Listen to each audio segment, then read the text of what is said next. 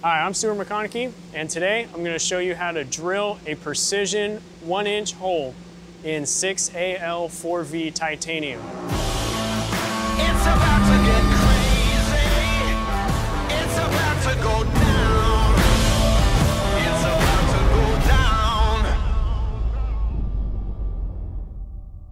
The cool thing about it is this is a rocket part. We have 4 large holes that go 1.75 deep and a diameter of 1 inch. These holes are very precise. They have a tolerance of ±5/10. In this video, I'm going to show you how to drill, and then in a separate video, I'm going to show you how to bore a beautiful 1-inch hole with an advanced Kennametal boring head. So the Indexable drill that we're going to use today is the Kennametal DFSP drill. This drill is really cool because it has an inboard and an outboard insert that are designed for each specific application.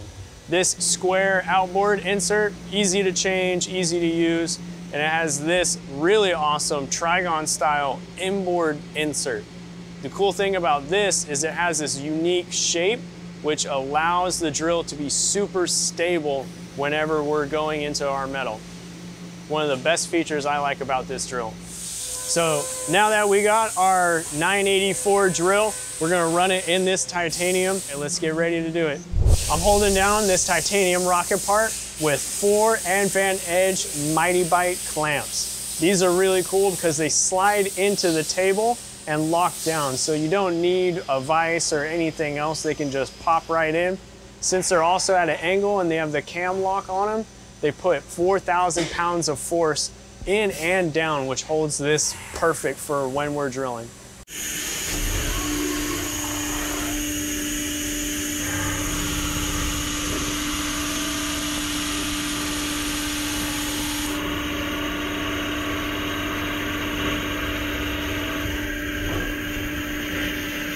This drill is great for titanium. We use it all the time making aerospace parts. We love it. It's kind of a standard and a common known thing that whenever you're drilling harder metals, that the drill will run a little bit small to whatever size it is. So knowing that, we're gonna double check it at the end so that way we know right where we need to be.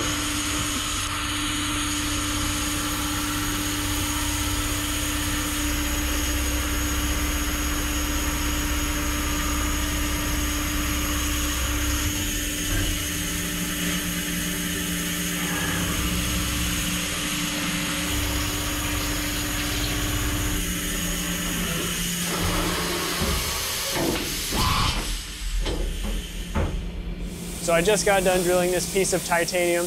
I know that whenever we're drilling harder metals, they tend to run a little small. So I have my 982 pin, and this is what I'm going to use to check it, make sure it's perfect.